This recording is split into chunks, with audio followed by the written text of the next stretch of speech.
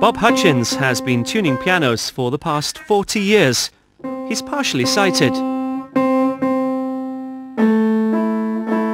When I left school, I didn't really know what to do with my life, and a piano tuner had recently been to the school, and I'd said, "What's this job like?" I think he was having a bad day. He said, "Oh, it's all right." I didn't know what else to do, so I got offered a college place to learn to tune pianos, and it's been the best thing that I ever did. I try to get the best I can out of each instrument, but I'm there for the customer, and I always look to be of comfort and help to them as individuals as well as just doing the work. Being partially sighted doesn't seem to have stopped you that much. The only thing that I can't do is drive. I've even flown a plane. It was a 50th birthday present from my wife. There was a pilot in the plane as well, right. But I actually held the controls for a little while.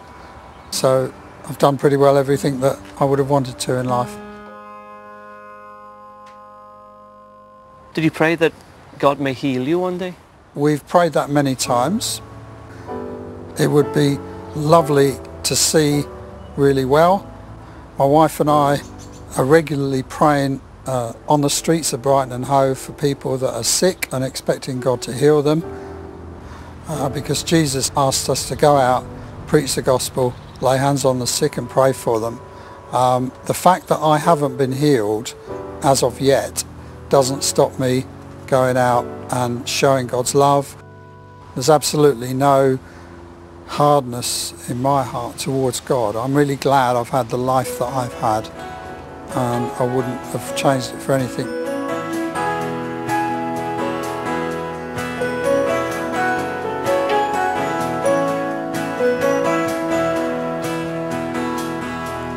Now when peace like a river attendeth my soul, and when sorrows like sea billows roll,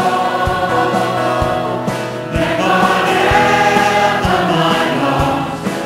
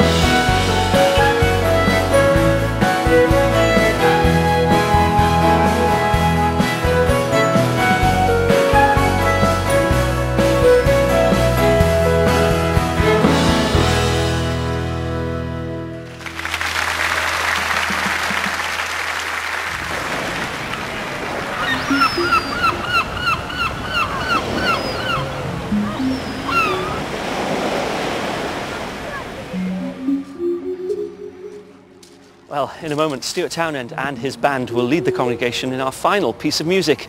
It's a new take on a much-loved hymn. And our thanks to Laura, Daniel and Bob for sharing their stories about the decisions that have shaped their lives and made them who they are today. Loving God, we thank you for giving us talents and skills and the fulfilment that working can bring. For the ability to bring help to others, whether they live close by or far away, whether they are neighbours or strangers. Thank you for inspiring us with the immense beauty of your creation. May we use our gifts in your service. Amen.